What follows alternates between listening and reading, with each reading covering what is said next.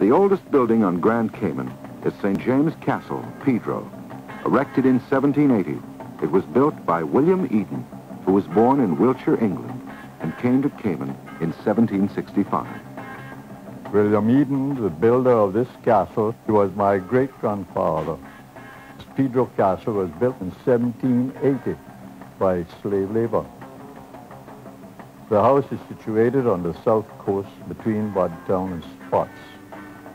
And the upper stories will give you a good command of the greater portion of the eastern part of the island. He later moved to Georgetown and built a two-storied house located next to my present home on South Church Street. The place is known as Big House. This is Dr. Roy McTaggart.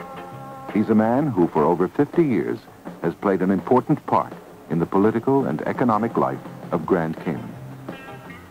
My earliest recollection is my first day of school at about the age of 4. My teacher was W.M. Cochran, a Scotchman.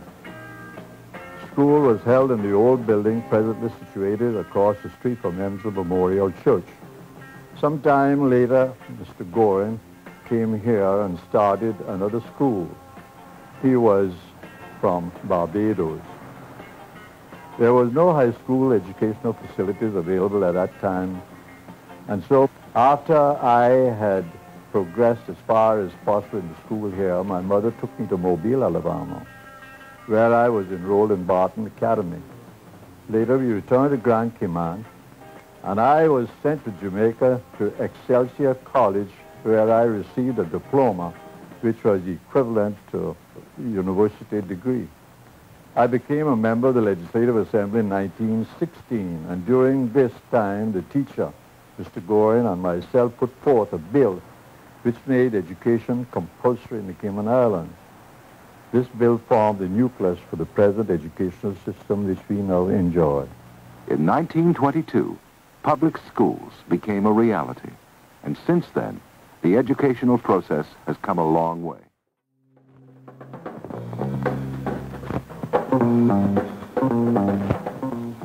The only means of communication we had with the outside world was by sailing boat. Even though on a certain morning, the people in Georgetown saw two British cruisers in hot pursuit of a German cruiser, we knew absolutely nothing about what is happening until about 8 days afterwards. A little boat came here from Cayman Brac and told us that we were at war with Germany. It is hard to believe, but it is definitely the fact that we were so much apart from the world that anything could have happened and we would never have known what was taking place. When Jamaica got its independence in 1962, we were offered two alternatives by the British government. And Sir Kenneth Blackburn came to Cayman for that purpose. He had a meeting of the Assembly, and he gave us two propositions. One, to remain as we were under the British government as a crown colony, or two, to get internal self-government, but we would be under Jamaica. And in 5 years, we become a part of Jamaica and lose our identity.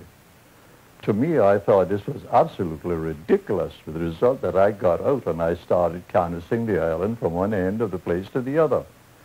So much so that the people were so much on my side that I received over 3,000 signatures saying to remain as we were. We came to the meeting, and of course all of the other members, 17 in all, the whole assembly comprised 18 members, and 17 of them were against me. And they all, most of them spoke, some of them spoke before I did, and said that they were in favor of this internal self-government under Jamaica. And when my turn, I got up and I spoke, I suppose, for about an hour, and I told them facts and figures and everything else, and I told them that I thought we were doing a most ridiculous thing, that to be under Jamaica in the first place, we had definitely no immigration restrictions on Jamaicans coming to Cayman. That was one most unfortunate situation that we would have had to face. And I pointed out to them that Jamaica, being a new little country, it could not protect itself. They had no navy, no army, and how could it protect us in case anything happened? So, well, my arguments were so strong and convincing that when the votes were called, it was all a landslide for me, a unanimous vote to remain as we were a crown colony under the British government.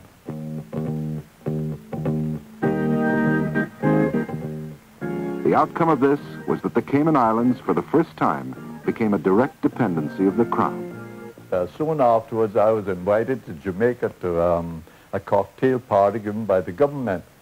And thanks to who at the time was the Prime Minister, he found out that I was there, and he came and he put his hand on my shoulder and he said, "You were the devil that kept me from getting my hands on the Cayman Islands." And I said to him, "Thank God."